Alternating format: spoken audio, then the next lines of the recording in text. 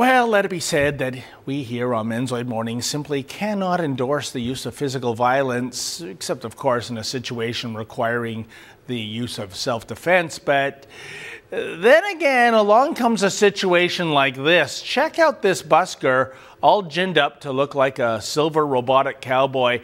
Hey, as long as the folks are dropping a loony or two in the bucket, who are we to judge? In any event, check out his act.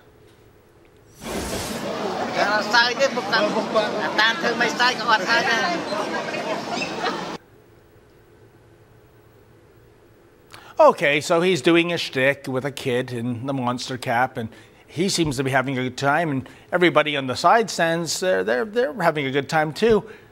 And then along comes this Lugan.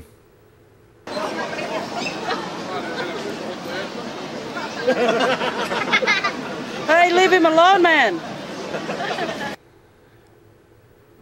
Yeah, Buddy in the purple shirt with the hideous arm tattoos decides to make himself part of the act by probing and prodding the cowboy performer, despite a woman off camera pleading, hey, leave him alone, man. Now, the woman's suggestion is going to turn out to be very prudent advice indeed if only Mr. Purple were to actually heed it.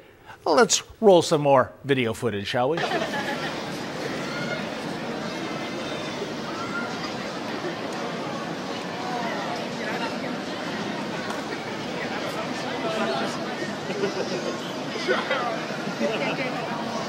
All righty, I think this is the part of the tape where the proverbial line is crossed. Actually, it's incinerated. You see, personally speaking, you can poke and prod the Menzoid all you like, but the precise nanosecond some half-wit coats his index finger with his own disgusting saliva and then proceeds to stick that digit in my ear canal, well, as Bugs Bunny would say, of course you realize this means war. Let's see how this plays out with Mr. Robot Cowboy.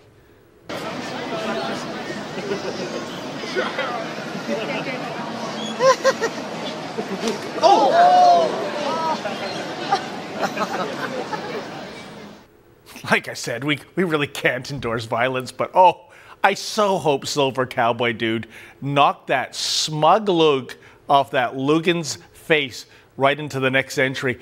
What can you say, folks, when all else fails? Sometimes might does make right, especially when dealing with the likes of people who are of the ilk of our moron of the morning.